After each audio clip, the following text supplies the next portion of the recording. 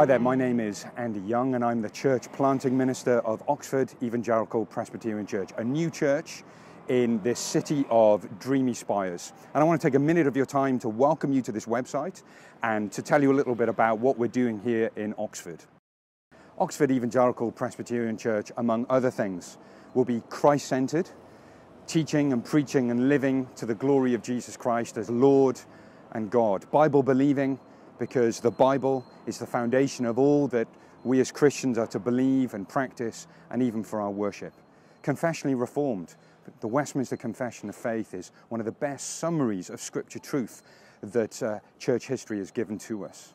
Means of grace, because we're committed to the preaching, teaching, fellowshipping, prayers and sacraments of baptism and Lord's Supper as the means by which Christ grows his church and reaches out to the world. And mission-minded, because we want to reach Oxford and beyond for the gospel and for the glory of Jesus Christ.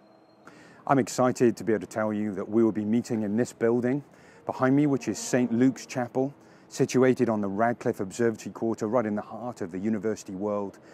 Just a few minutes walk from St. Giles, the War Memorial, the Martyrs Memorial in the centre of Oxford. And we'll be meeting here for our Sunday morning worship services, 10:30 a.m, and all will be welcome to join us.